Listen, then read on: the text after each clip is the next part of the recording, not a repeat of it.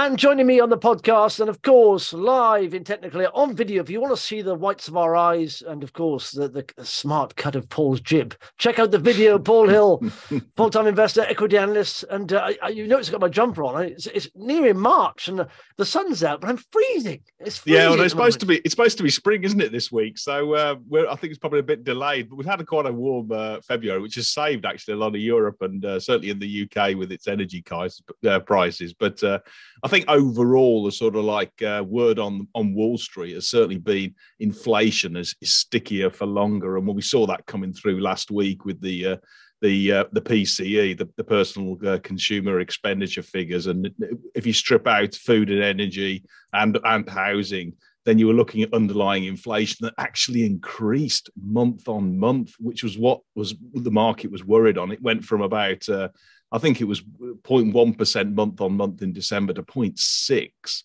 in January, giving you an analyzed level of 4.7. So what the market's worried now is that you're going to get this inherent services inflation, which is going to be stickier for longer. And then later on in the next 2 or 3 months, you're going to start seeing some of the year-on-year base effects of the goods in deflation, which we've enjoyed, then also rolling over. And you saw that in used car prices increasing month on month. So the worry is when we come to sort of like late Q2, we may not see a big decrease in inflation because of that stickiness in services and the reversal in the goods inflation. And what that means for the Fed is they're going to carry on putting their foot to the brake on sort of like the economy to cool it down, which is going to be increasing interest rates. So expectations now built into the US yield curve have increased considerably, and we're looking at a peak rate probably around about sort of like 5.25%, 5.5% by mid next year, and then it all comes down how long we're going to keep it at that level.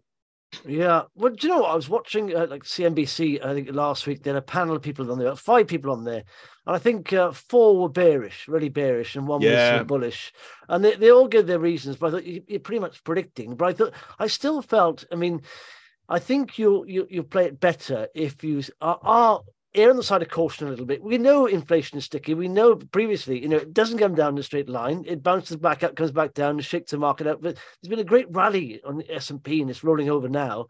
But I just think when it comes down to it, I'm thinking, should I? Because I'm holding a bit of cash. Should I buy more stocks? And I thought at the end of the day, if you are looking, I think nothing more so now than ever, the businesses have to be performing, but also you've got to get them for a good valuation, just in case the market rolls over. You buy a good company at a good valuation, you should be okay, shouldn't you, really? And sometimes you get fear of missing out on a company that starts a rally, and that sort of rally we just had on some of the stocks. You think, maybe I shouldn't have bought that. But valuation is key at the moment, isn't it? You've got to be careful with valuations. Yeah. And then it's sort of like, what valuation are you got? You're going to give yourself comfort on.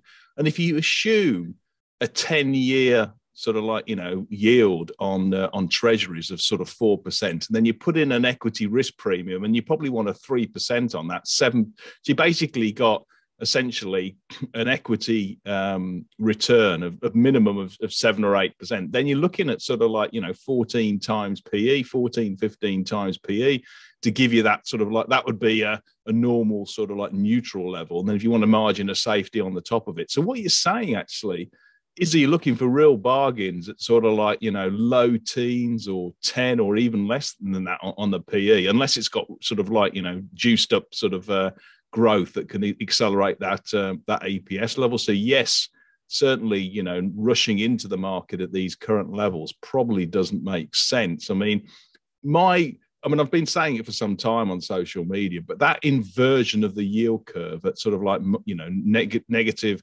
80 basis points is just throwing out that there's going to be a recession, and it actually could get steeper or more inverted. And why I say that is that if short term the Federal Reserve increases interest rates, its Fed's funds rate, then you might actually see that increase, because the 10-year probably isn't going to grow, isn't going to expand as fast as the short term, and therefore you're going to get to probably to about 1%, and then really the classic sort of signal of when a recession starts is when that curve, that inversion starts to flatten again. It becomes less inverted, and even in what they call a bull market steepener, because the investors then, it's certainly in the bond market, are saying that the Federal Reserve is going to then have to reduce interest rates because it's basically caused a recession, and that could occur probably round about sort of like, start flattening out sort of mid-year.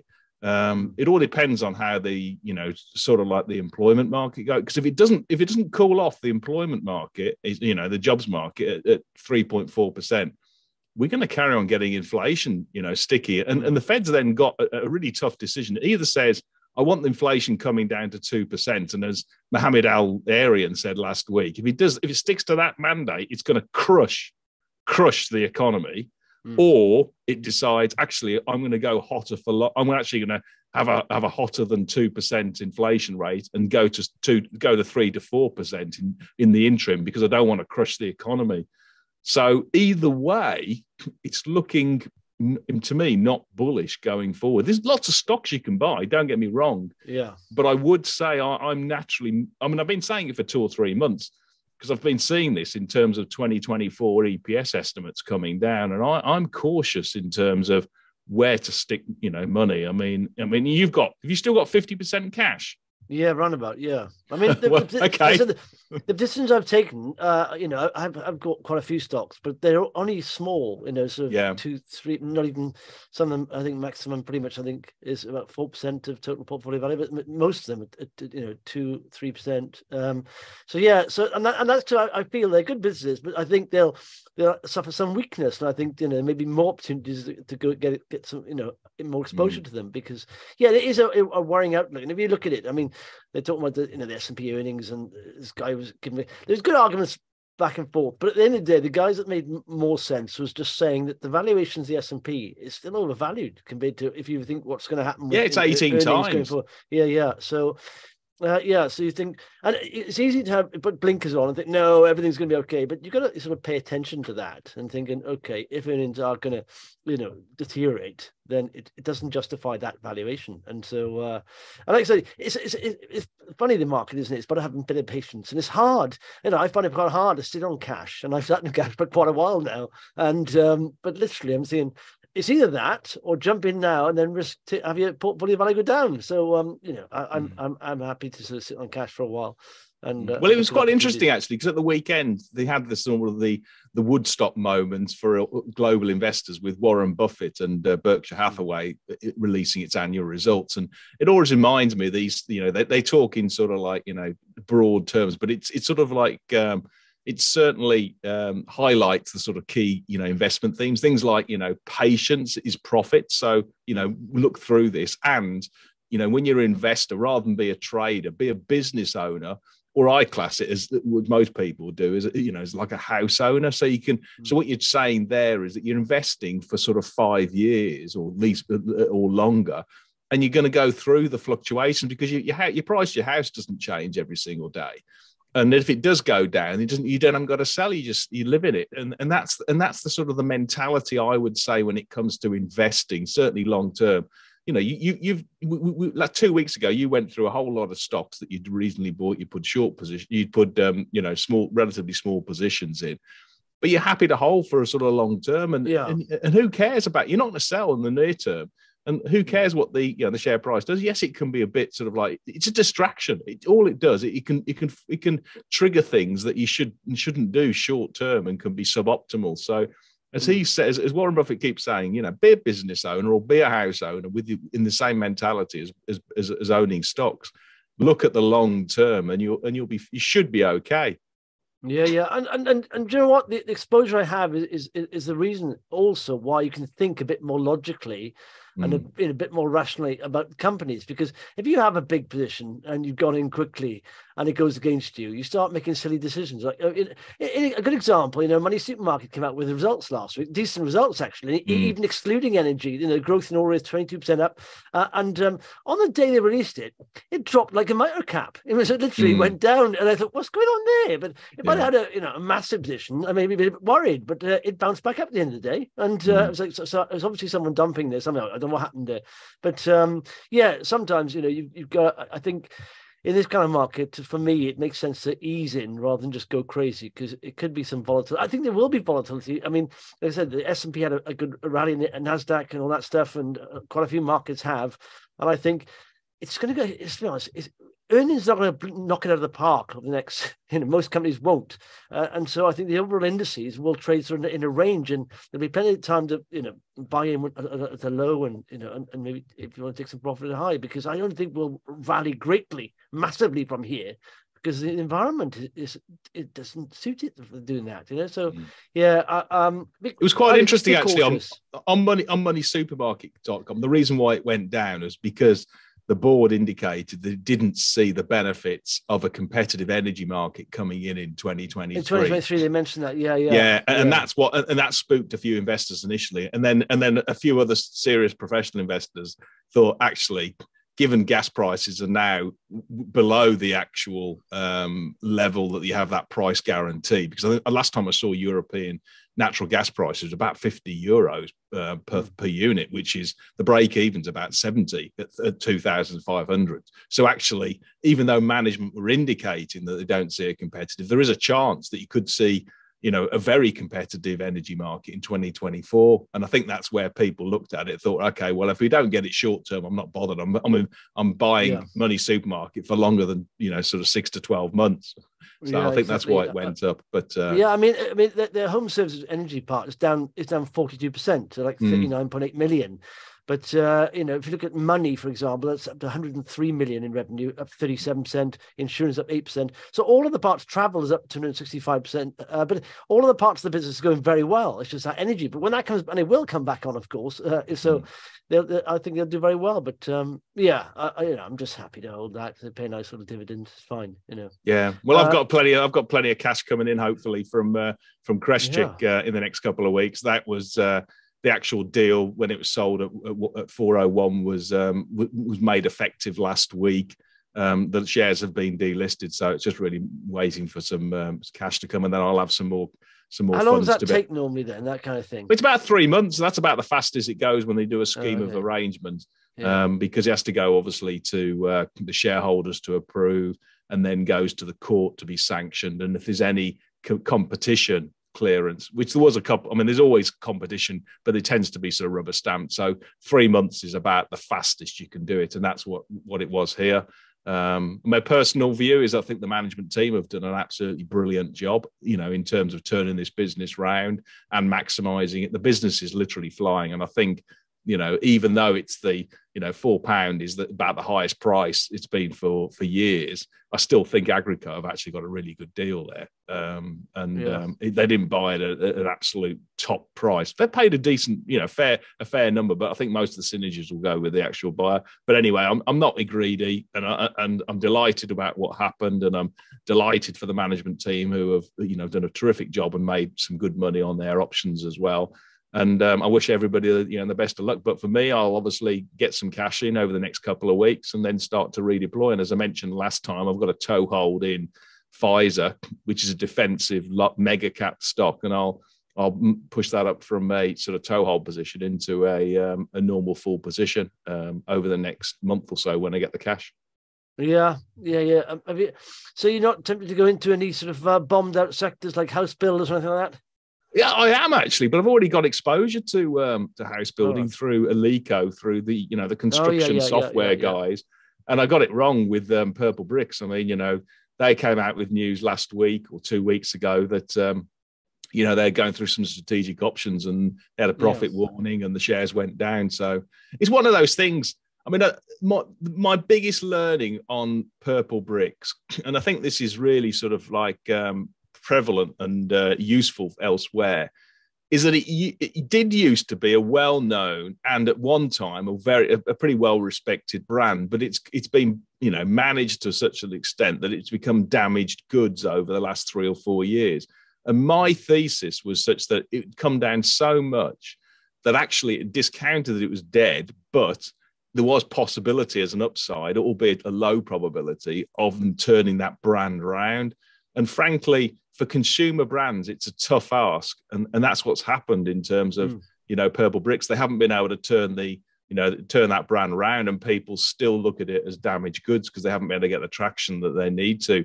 And I did actually mention it to the CEO when I spoke to her. I said to her, do we have to rebrand this? Call it, I don't know, purple sort of wall or something. I don't know, something, or red bricks. I don't know, something like that. But it was going to cost them a lot of money, so they've persevered with Purplebricks, and that's the key. If you go for a company for a turnaround situation, it's a consumer brand. It is tough to do that. There aren't that many who do it, and that was the mistake I made. It was already priced in that it was damaged, but whether it could be turned around, and I was perhaps hopeful rather than actually the balance of probability wasn't 50%, and I saw it as upside, but got it wrong. And you just got to accept that I do that. Sort of like a third of my investments lose me money, so I've just got to accept that you're always going to happen if you're going to make sort of like progress. But that was my mistake. I thought it could be turned around, the brand, and it hasn't been able to do so. Yeah, turnarounds are very hard, and like I say, they are quite a high risk, aren't they? So, because when you think about it, I mean, you see, Charlie Munger, often says like, just avoid making stupid decisions in investing. He says that, and he said it's very hard to do that because I've literally created lots of rules for myself in the past, and I can quite easily break them. When the emotion comes into it, and you see the upside, and, ooh, and you ignore certain rules you've written down for yourself. So it's so easy to do that, and I mean, it's hard enough to find a consistent good business, all right, that's growing and carrying on good value. That's hard enough in itself, and then you go down, let's find a turnaround or something, and that'll get a really good upside. But you realize it's hard to turn around a business like that, especially in the environment we're in, where the background of the housing market and all that cost of living crisis. Yeah, it is hard, and it's almost like saying, trying to avoid stupid decisions, and that's harder than you think, and just sticking to the basics, and that's what they do, isn't it? Charlie Munger and Warren Buffett, sensible, boring investments. They say that they've got obviously the money to make money from that, but I mean, it is hard just sticking with that. I think you may not make a stupid decision, but you make a decision that you go into it knowing what the risks are and what the potential outcomes are. And if that happens and the thesis doesn't work out that way, then you just got to accept that the outcome you were looking for didn't occur. But as I say, the mistake I made was such that I thought it could actually get turned around. And it may still if it was ever sold to somebody else, they may do turn it around. But I thought it was easier to do than actually. It just hasn't happened so far, and that's why the stock has kept on going down. So Well, I was tempted at one time. I mean, I looked at it on someone requested on the webinar on the investment club. And looked at it. I thought, God, they got a tumbler of cash there, minus EV, that. I thought, if it does turn around, they got plenty. And I realised then, a bit later on, they were still burning quite a bit, and the progress was quite slow. And it's just one of those things I did. I stood back and watched for a while. I thought, oh no, I don't think it's going in the right direction there. So, but at one point, I was very tempted because the amount of cash they had and what they were valued at. Yeah, but there we are. Well, one stock that I really like, which I could be using on, from the crash chip because it's in industrials, it's in the same sector, and I want to try and deploy, is Avingtrans, and they came out with half-year results last week, and they are absolutely on track to do sort of like double-digit top-line growth and sort of similar levels on EPS. They've got a strong cash flow. And if you just recall, I mean, this is a specialist engineering business that does sort of like niche parts and services for the likes of HS2 for like blast-proof doors, or for these, sort of like 3 meters by 3 meters secure storage boxes for low-level nuclear waste into Sellafield. And I'll just give you an indication of that. I mean, the revenue visibility, they've got forward order book cover for this year of 90% and 55% for next year, for 2024. But when I interviewed the CEO and the CFO last week, and my jaw nearly hit the ground because they're so in sync with Sellafield in terms of these storage boxes, for instance. They've already got a contract of 70 million, and they're supplying that again and making deliveries against that. And then I asked him and said, because he started talking about this additional contract that they could mention. I asked, so what's the scale? What's the materiality? 900 million could be a potential opportunity for storage boxes just out of Sellafield in the long term. Well, but Georgia hit the ground. I thought, I mean, he did make a point, absolutely, that he won't win all that because they would never give any that amount of contract just to one sole supplier. But that's just one opportunity. And obviously, they're delivering against, I think it's about a 35 million contract with it's their Booth subsidiary for blast-proof doors. And then they've still got things like, other nuclear, that's nuclear extension and, lifetime extension. You've got decommissioning and the new nuclear formats coming at the small form. Plus, you've got the defence as well, and the energy's coming back when they do, sort of oil and gas in the North Sea. So their core businesses are flying, basically flying on all cylinders there. And I think that sort of like underpins the share price currently from where it is.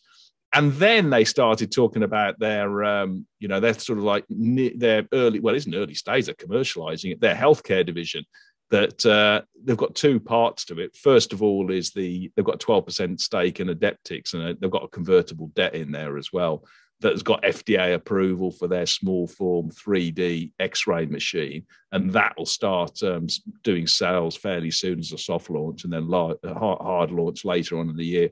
And then they've got sort of 74% of this Magnetica business that does a small form MRI, and that's going on the same sort of commercialization path and just hopefully start doing some sales sometime next year.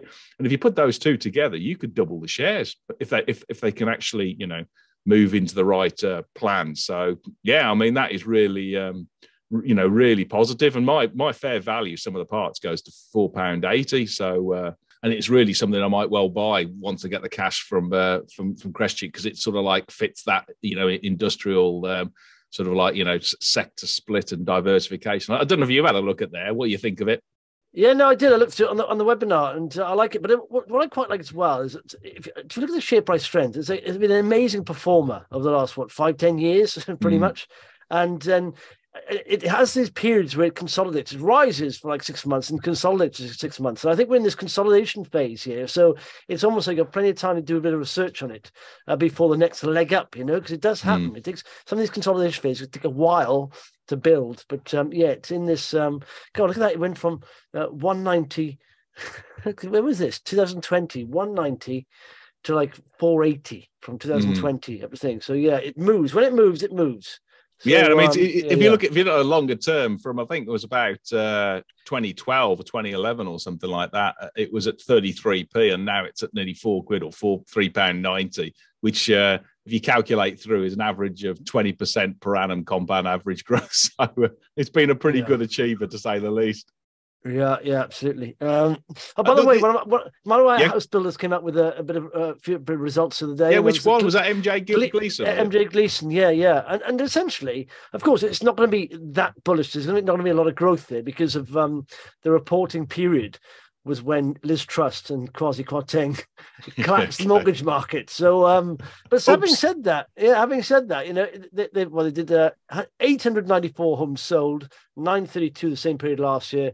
Average selling price is up 15%, and all that. But they did say at the end, which is quite nice, that net reservations in the last 4 weeks, this is now when stability is coming back, have doubled from the low levels seen before Christmas, even though they're typically just below this time last year. But they say they're quietly confident going forward. I think that's going to happen with the mortgage market. Even though the interest rates are higher, I think stability will happen. Of course, you won't see as many sales as going back when the property boom happened and interest rates are low.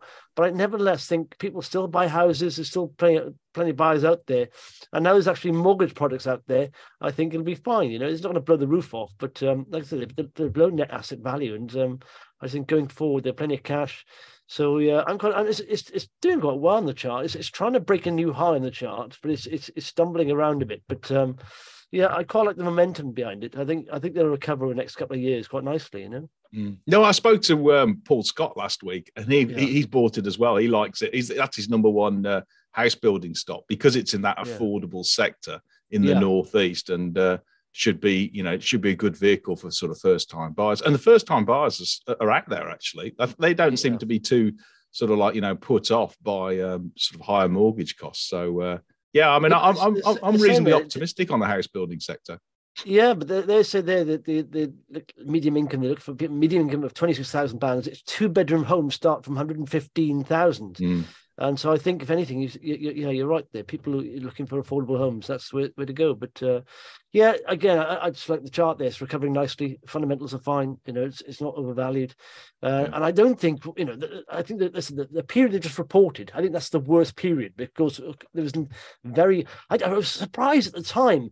Wasn't it like 1,300 mortgages were pulled from the market? I thought, I didn't realize there's that many types of mortgage on the market. But I mean, that's how many were pulled from the market. And if people can't get a mortgage, they can't buy a house. So that period was probably the worst period they're ever going to report on. And that's gone now. So hopefully there's a steady improvement now, No, I agree. And then another one that I've been sort of like tracking is Venture Life. Not that they actually gave with any news, but its partner out in China, because of the reopening, Samarkand, they basically said that they had the obviously disruption of reopening in China with COVID going rife, and therefore they saw disruption in December. But from January onwards, they've had a big uptick, and they reckon that there's a 42% uplift in the amount of consumer savings in China, which they think, like the Westerns, will actually be deployed into sort of like services and products and stuff like that. And they're very bullish, and if that happens, which is Samarkand is the distribution partner for Venture Life out in China. If that happens, you could really see a rebound in that particular market for the company, and nothing's built into the estimates. So there's still plenty of juice in Venture Life, and my fair value is over 70p, and I can't remember I don't know what the shares are this morning, but they're probably about 44, 45. Yeah, I was going to say mid-40s. So there's still plenty of good upside there, and they've got a good tailwind behind them, not only from China, but just from all of their sort of over-the-counter type products, or sort of like the mouthwashes and stuff like that. So they're doing a good job. All they need to do is just to keep accelerating the growth. Yeah, well, do you know what? I've seen a lot of. It's a very similar chart to Gleeson, oddly, but the recovery is on. I mean, let's say the last time it's way above 200-day moving average. The golden cross has happened, and I see a lot of stops of this on AIM. I think I'd be surprised if we roll back down to lows previously seen, back in October, because I do think we've hit a bottom here. And the recovery process, though, takes a while, it takes many months, so there'll be a volatility, but.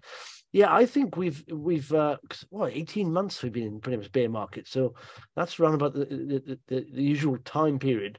But there's lots of stocks like this recovering now, hitting 200-day moving averages, and they haven't been above these moving averages in the last year or so. So that says something to me. There's momentum there behind quite a few stocks, Yeah, I would agree. Another one which came out with sort of like full year results was LungLife, which basically is doing this validation study of its early stage lung cancer diagnostic that is using circulating tumor cells, which is really kind of cutting edge stuff to be able to do this early stage diagnosis for patients. Anyway, they should be that should all.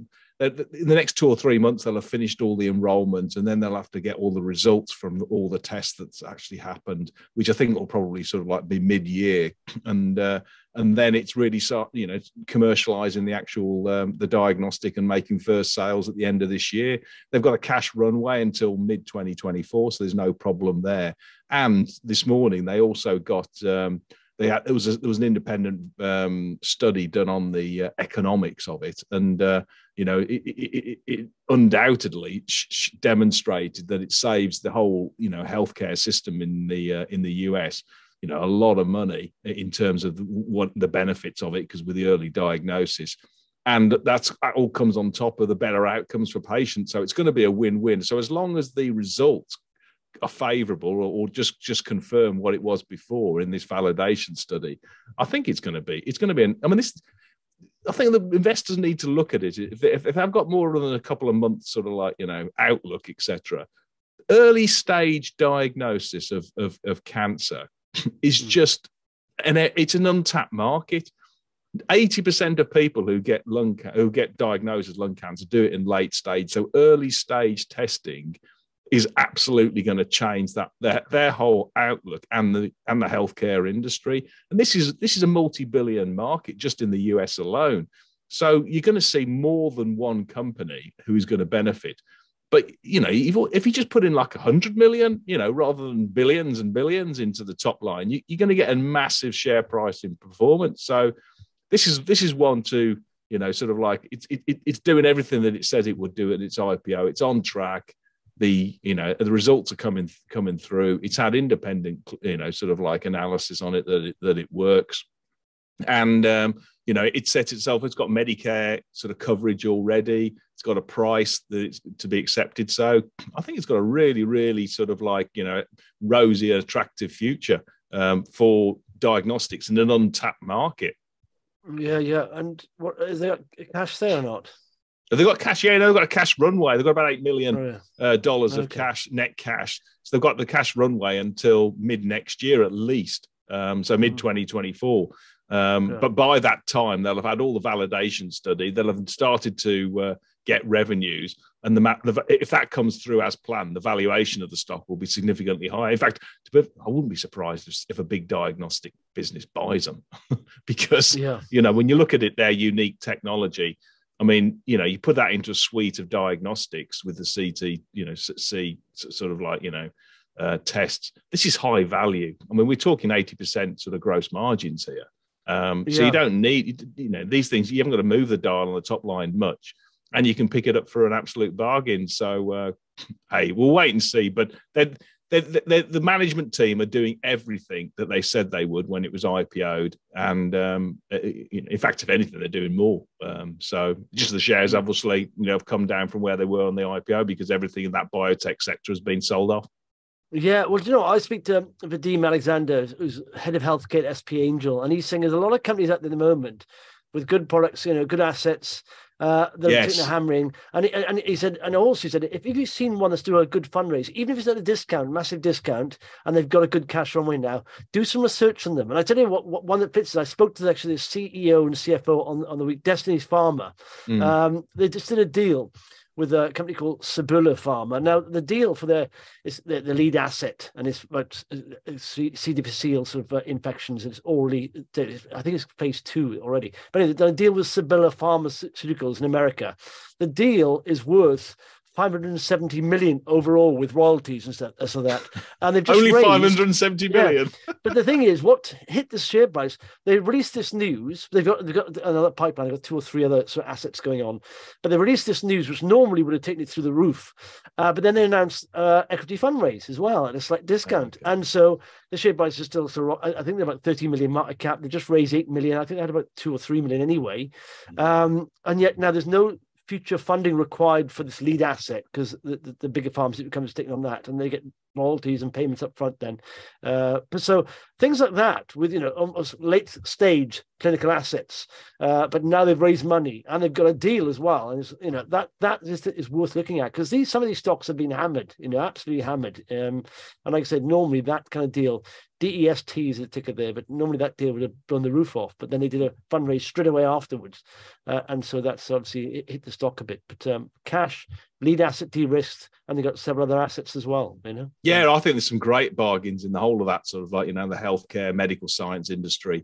No doubt about it. I mean, just as again, another sort of like data point, and I mentioned it briefly last time. I mean, I bought Pharma about 18 months ago, 2 years ago, and they're just going through it. They've just been, they're going through a takeover now by Chase Pharmaceuticals out in Italy, and there was 100% premium. And this is the kind of thing, you're going to get, suddenly somebody's going to put a number on the company, and it's 200% premium, and it just seems like, crikey, how they manage that? But it's because of the intrinsic value of the business is so much more than the share price. So, I mean, another one which I think falls into exactly the same camp and also dovetails with what you've just said in terms of the fundraise is Oncimmune, because it came out with sort of like its final results for last year. They're a bit historical, but they, the underlying intrinsic value of that business is so much higher than where the shares are, given that the level and the treasure trove of that sort of research, database they have with the autoimmune proteins, etc., the autoantibodies proteins. And they've got a brilliant sort of relationships with large biopharmas in terms of long-term supply agreements. The business is delivering in terms of its top-line growth. I mean, in the first half, it sold more than it did for the previous 15 months. So, in the current year. So it's really growing well. That's the Immuno Insights and this early CDT, which is, again, another early-stage lung cancer test, is making real traction with the CT scanners, the likes of Philips and Siemens. So it's making real progress on the operational front. But the shares went down today because it did actually say that it's going to need to sort of recalibrate its debt position. It's looking at some strategic options in terms of selling some assets to be able to pay down that or extend that debt or even refinance it. So it's got short term sort of the funding, but they're basically, that's the last piece in the jigsaw. And, I'm pretty sure they'll do that. But regardless, either way, this business is significantly undervalued. So, if it stays at these levels, I just would not be surprised if somebody puts a number on it and buys it out because, nobody knows. But when you've got such a fantastic and, recognized technology, there's no way, 7 of the top 15 world's biggest biopharmas rely for their R&D on a company that hasn't got good science. Let's be clear about it. It is top draw science. That intrinsic value is totally missed at the moment where the shares are. They're mispriced. So hypothetically, if somebody ever put a number on this one, I'd be stunned if it wasn't sort of 4, 5, 600% premium, because you'd be well over £1, if not £1.50, or I don't know exactly. I'd have to work it all out, but significantly higher than where the shares are. Because all we're talking is they've taken a bath because of this, the concern over the financing. But I'm pretty sure they'll be able to get that one sorted out. And when they do, then this is 80% drop through business in terms of EBITDA on that Immuno Insights company. So anyway, let's wait and see. But there's, as we rightly say, there's lots of world-class assets that are just totally mispriced in this whole area at the moment. Yeah, exactly. And once the big risk is funding, but once they get that funding, it'll probably jump aggressively. Absolutely. And let's be clear about it. They may get the funding because somebody buys them out beforehand. It just, these things can happen, can't they? Because people think, right, okay, well, thank you very much. I can then repay the debt and I get this brilliant asset for free. But anyway, let's wait and see. All the management team can do is do what it says it's going to do, which it is. It's on track to hit its numbers. It's going to be cash flow neutral for this year, and it's growing, exponentially at the moment in terms of that Immuno Insights. Next year, not the current year, but the year afterwards, if it carries on sort of this level of growth, it's going to be easily EBITDA positive and cash flow positive in 2024. There's just no estimates currently from the house broker, but it certainly will be. So yeah, just get that balance sheet sorted out, and then it's going to be on a totally different trajectory. Yeah, cool. Anything else? Any other stocks worth looking at?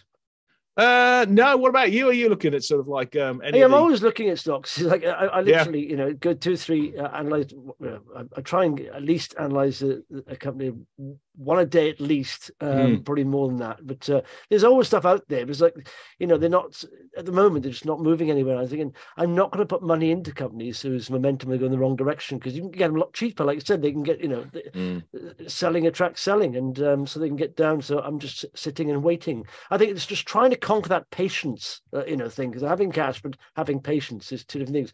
And so it's almost like having a shopping basket, you're walking around a nice shop, and then thinking, I'm not going to buy anything, but it's just having that. But no, there's plenty of options out there, I think. But just see how it goes, isn't it? Really? I think, as I say, I know you've probably got it. I've talked ad nauseum, but equals has come down to mid to low 80s, sort of 83 today. And you look at that, okay, and that's the momentum's not there at the moment, but it will return, that one. Because the top line momentum, the underlying business, I'm pretty damn sure is not losing any momentum. In fact, the intrinsic value of that business is growing by the day, and the share price is coming down as people just sort of use it as an ATM. Yeah. No, do you know what? I did cover the chart on that on the webinar, saying, listen, we got a death cross here. Death crosses don't always signify a big fall off. It can go sideways for a while and go in a range. But like I said, it's been on a tear, hasn't it? Equal share price, and literally it's only touched the 200-day moving average a couple of times, and it's doing that recently. Yeah, but I tell you what, I'd be pleased at, right, Paul? So I've got a spreadsheet that's got literally, I measure every company on about 5 metrics under each of these headings, which is growth, value, health, efficiency, momentum. And I thought, right, I realized I can put a sort of little point scoring system, just compare each other companies together. And so I've done this now with many companies. There's about a list of 30 there so far. Top of the list so far, it was Moneysupermarket, right? Because just the margins and the growth. Top of the list that beat it recently is now number 1 in the chart, Argentex. Oh, okay, They are. I mean, the score for the maximum you can score on this sort of rating is 108, and they've got like 98, and so they're looking very good in every metric. I mean, growth, value, cash generation, margins, momentum, everything is looking quite good. So it's nice to see that. It's quite interesting actually, because that's one area that you and I definitely differ, because in your screening, you do momentum. If it's positive, you go for, okay. Yeah. I look at it such as if it's negative momentum, but I think the underlying value is increasing, as in with equals. Actually, negative momentum is a big attraction. So if it's got negative momentum, I would score that highly, whereas you score it lowly, which is quite an interesting sort of way of we look at things in terms of sort of like price versus value. Yeah. No, but this screener, puts all of them in. It's like growth, value, health, efficiency, and then momentum is very key. Because I've been looking at this, thinking, do you know what? All companies that outperform start sort of showing certain momentum traits. That's it. And so you can sit, like I said, you can sit and wait for the company to achieve That's this. the point. That's the whole point. They don't. They will. Look at equals, for example. Perfect example, right? Equals had Argentex, right? Now, the last time the 50-day crossed the 200-day on the upside, right?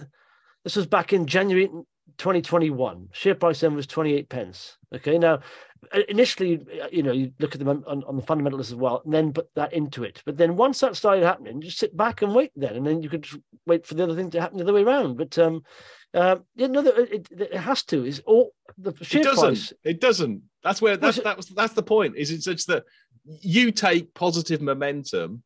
Yeah, as something you're really looking for, and it's a must-have. Whereas I take negative momentum as that's really quite interesting. I'm interested if I think the business is flying and doing really well. If I can get it at a cheaper price and somebody's selling, I can then chuck a big number. I can put reasonable liquidity in or whatever as people sell. So all I'm saying is it's as an observation. They're two different strategies. I'm more interested when shares fall off, whereas you're more interested when they go up. No, I will monitor them if they fall off. If the company's if the fundamentals are very good, right, and they're falling down, I'll always monitor them. But a cheap share can keep getting cheaper, and like I said, in a bear market, it can continue happening. If you're happy, I don't like pretty much the pain of seeing the share price portfolio value go down, down, down. So I'll just wait. Until I get in there, because that can happen. And I've seen a lot of people say, I'm going to buy the dip. Well, listen, in a bear market, it isn't a dip. It's a downtrend. It's a different thing. In a bull market, the trend is going up. There's a dip, and it goes, it's a trend. So what I'm saying is, if you like a company fundamentally, I just want to keep averaging down. It's a big difference. In a bull market, you can average down. You sort of be okay. You're buying a dip. In a bear market, it's not the case. You can keep buying for years, and you end up dragging your entire portfolio value down. So if you're happy with that kind of emotional pain, it's fine. And if you still see the business improving and it's getting better value, yes, but your portfolio is also becoming cheaper. So I'm just thinking it's a better way. So I'm trying to find a way of fine-tuning, timing it a bit more rather than just jumping in straight away. That's all I'm trying to do, So that way, I understand. As I say, just an interesting observation, in terms of, as I say, they come down and I can, if I'm interested and I think the business is doing well, I can get volume. Whereas when they start going up and you say, right, okay, the momentum is, you can't always find sellers when share prices are going up, whereas you can find plenty when they're selling. Yeah, absolutely, yeah. So anyway, it's true. It was one of the reasons why I looked at this as well. I added momentum to my sort of filters, is because, I was sick of averaging down, and the share price keep going down. And then bloody hell, it's annoying. So I thought, well, it's going to be a bit of a finer way of doing this. So that's all I've added it in. It's only one of 5 filters, but I mean, it's quite important, But There we are. But who knows? Equals could be getting, cheap here, could be getting cheaper. Could just yeah, bounce. I mean, I don't know. It has before. It's bounced. It has bounced off these kind of when it's gone below the 200-day moving average. So there's no reason why I wouldn't do it again if the business is strong. All I would say is that for long-term investors, a 15% fall from all-time highs is absolutely nothing, okay? Because you get that for all kinds of different stocks. Yeah. And if you're micromanaging it and worrying about a 15% fall just because somebody's taking profits or a number of people are taking profits, you're in the wrong game, mate, in terms of what's worth to concentrate on the long-term trajectory of this business. And who knows? There might well be something which I haven't seen or whatever like that.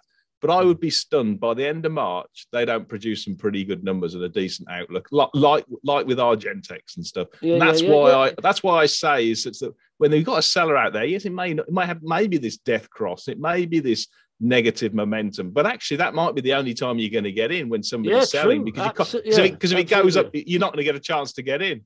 No, that's true. I mean, it's saying that it's what is it? What's the market cap? 150 something? Yeah, about 150 mil. Yeah.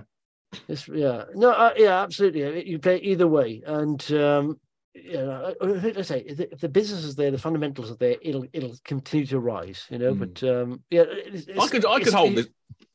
I could hold Argentex and equals for the next 3-5 years easy. Yeah, exactly. And I've held them. I've held them for a long time already. I hope I do. Yeah. No, exactly. Exactly. It's the same thing. They are good businesses, and when it comes down to it, when you're investing, do you want to own a share of a good business? Yes, you do. It's not a turnaround. It's a good business that's improving. And that's they're hard to find. They're not quite rare, those kind of businesses. I know. Marvelous stuff. Cheers for that, fella, and we'll speak in 2 weeks' time.